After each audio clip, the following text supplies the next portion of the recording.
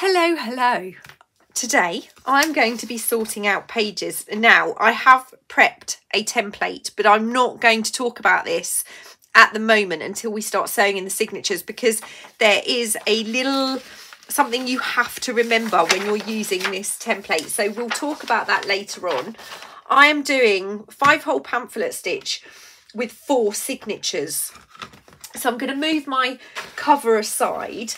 The first thing I'm going to do is prep my pages. Now the first thing I have is just straightforward tea dyed paper, and I have 6 sheets, but at the moment I just want to lay down 4 because it's a 4 signature journal. So those are my first 4 pages. The next thing I did was I selected 4 pages that I wanted on the outside of each signature. And I'm going to put those into place now. I'm only going to be using 8 pieces of the kit papers. You can of course use more if that's what you want to do. I am only using 8. I'm going to be making a second journal after this, a much more straightforward one. And then I have 4 pages that I want in the centre of my signatures. Now, I've got 2 patterned, as in a pattern, and 2 image-based ones. Now, I don't want to put these 2 papers together, so I'm going to put this one in signature number 3, which means this one will go in signature number 1, and then the 2 patterned papers will go in the last 2 signatures. I hope that makes sense. This is just kind of how I start putting signatures together. Right, so signature 1, 2, 3 and 4. So the next thing I have is, I'll use these ones first. I have some vintage ledger papers, and I have 3. So what I'm going to do is I need to trim these down. So I've got my trimmer. Now, if you are not great at measuring millimeters, what I do is put my piece of paper in and line that up. Okay, line that up with the edge of my trimmer, and take, you know my trick, a piece of tape, and put that piece of tape where you're going to trim. Okay, so now I know I don't have to worry about measuring. I don't have to worry about lining anything up. I'm just going to grab 2 of my pages. I'm trimming the bottoms, and I'm just going to trim all of my papers.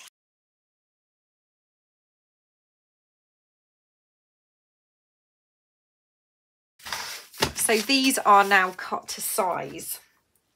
What I also have is I have 2 sheets of grid and 2 sheets of a modern ledger, and again these are tea dyed, so that's going to make up my tea dyed papers.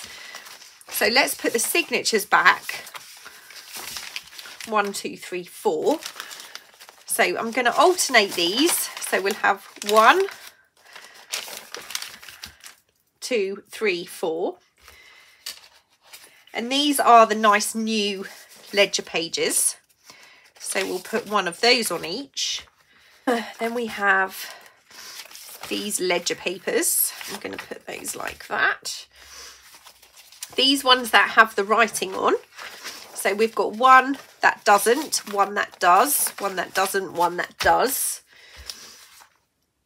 And before I do the last 4 pages, because I need to know where to fold them, I'm going to prep these. So I'm going to put these aside like so. So I know my signatures are in order. Take my papers. So I've got my cover, and I've got my inside, and I've got 1 sheet of tea dyed paper. I'm just going to take that out for a moment. So those are there. and I'm going to decide how I want to have these particular pages. Now I would like to have this first, then a piece of tea dyed paper, then I'm going to go for the plain ledger, then a tea dyed piece, and then a ledger again. Okay, so we've got blue ledger, tea dyed, cream ledger, tea dyed grid, blue ledger. That's going to be our centre, and that's going to be our outside. So that is my first signature put together. Now I'm going to follow that same pattern with signature number 2.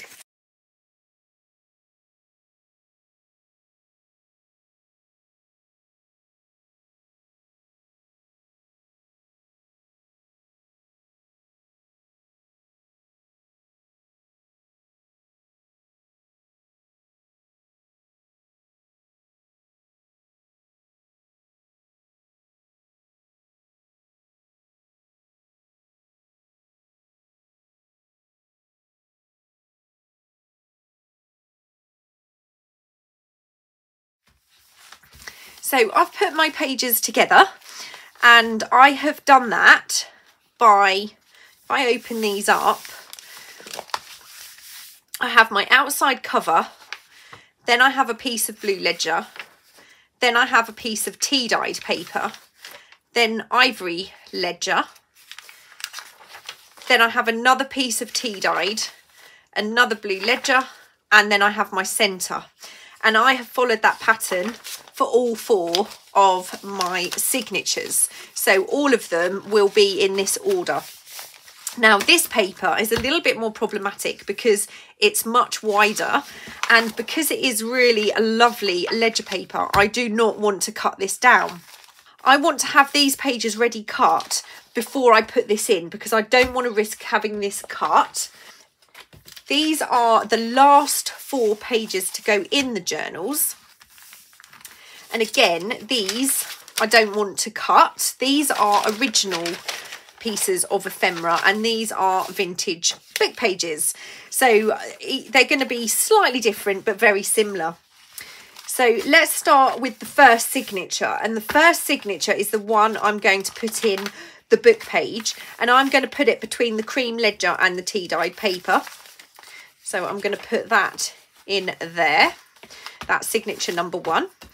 Signature number 2, again, I've got the ivory ledger and the tea dyed paper. So I'm going to put this in here, but I want to make sure I fold this up quite small. And I want to make sure I'm not going to cut any of that off. So I'm going to put that in there like that. That's signature number 2. Signature number 3, again, I'm going in the same place between the ivory ledger and the tea dyed paper, and I'm going to put that book page in.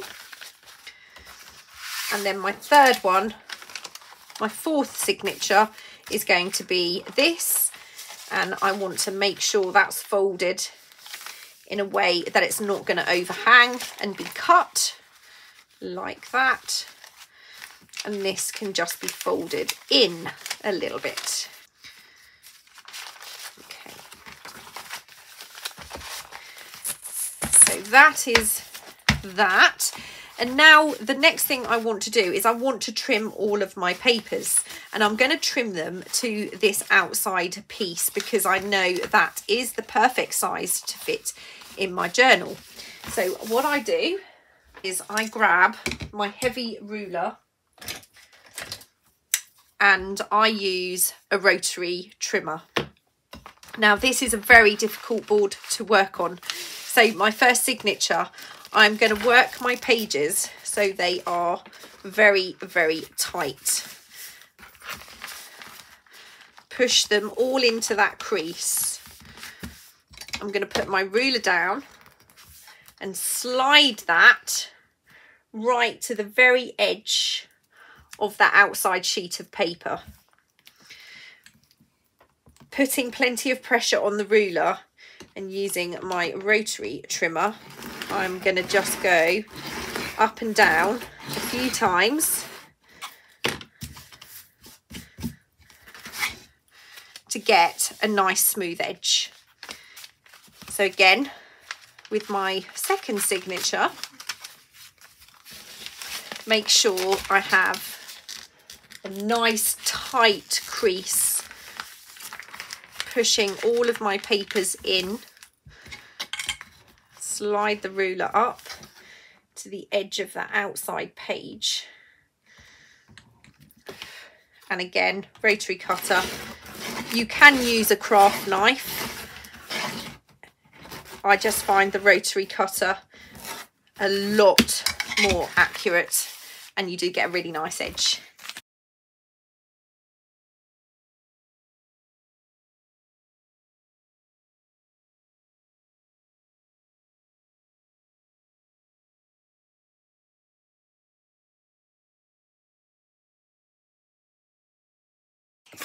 Now, what you do want to do is make sure you have a really sharp blade when you do this.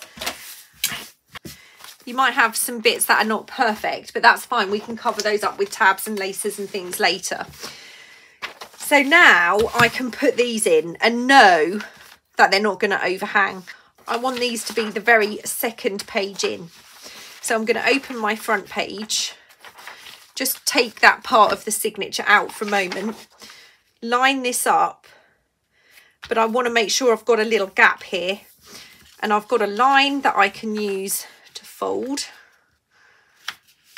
like that, and then this one we can fold back.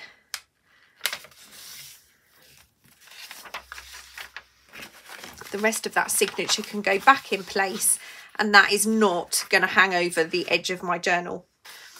So that is what I'm going to do to all three of these remaining signatures.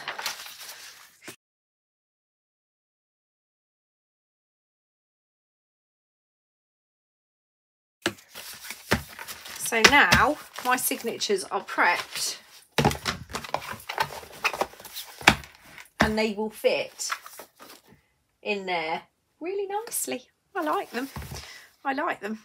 There we go. So in terms of pages, a 4 signature journal, I have 1, 2, 3, 4, 5, 6, 7, 8, 9. And I would say that's probably the upper limit that I would use in a 4 signature journal. I usually go between 5 and 7 signatures, 5 to 7 pages per signature, but this one is a little bit more, but that's okay. We have a nice kind of gap and amount of space there.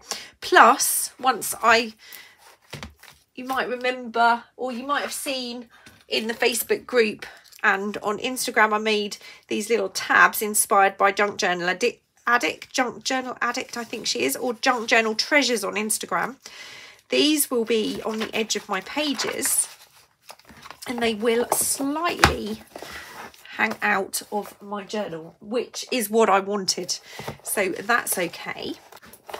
So those are my pages all ready. It's a very quick video. I hope it made sense. I just know people struggle with putting signatures together, but I like to keep things nice and even.